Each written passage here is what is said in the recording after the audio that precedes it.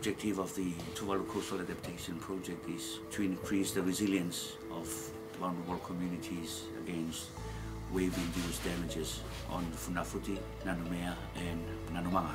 We have over the last 3-4 decades attempted to install the usual conventional seawall protection measures which haven't worked for us and have been washed away every time a cyclone hits us. Seawalls are expensive and can cause increased coastal erosion in areas adjacent to where the seawalls are. Many seawalls in Tuvalu, the Gabion baskets, concrete blocks, have failed miserably in Tuvalu, creating more problems than offering solutions that they were meant to solve.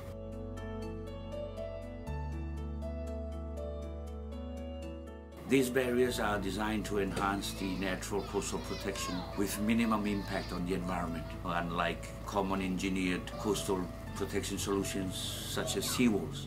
It is very important for Tuvalu to have this TCAP project implemented as an initial trial and demonstration that this type of coastal protection measure is best adapted and suited to our conditions. The main challenge in developing effective coastal protection solutions for a natural country like Tuvalu is obtaining accurate, reliable biophysical data to design effective coastal protection solutions.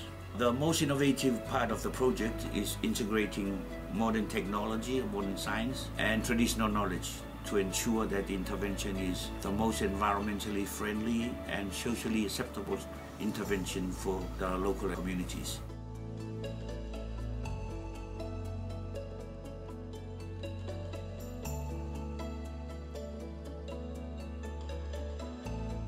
SPC then used this high-quality baseline data collected through LiDAR and other biophysical data obtained on the ground to generate computer modeling, which were then used together with information gathered through community consultations, which has helped our engineers to support the design of these coastal protection measures. Public consultations are very important as the design needs to meet the needs of the local community who understand their environment better than anyone else. The main lesson that we have learned is that we should never leave the community out from any project designs and to get them involved right from the beginning.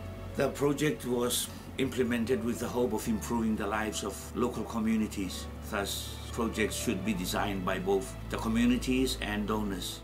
It is our hope and expectation that the TCAP project would provide us with a more lasting and permanent methodology to prevent our foreshores from being eroded and our land being taken away because of the impact of climate change and the storm surges and sea level rise. We hope that these innovative designs would provide a platform and an example for replicating those types of design for the rest of the country.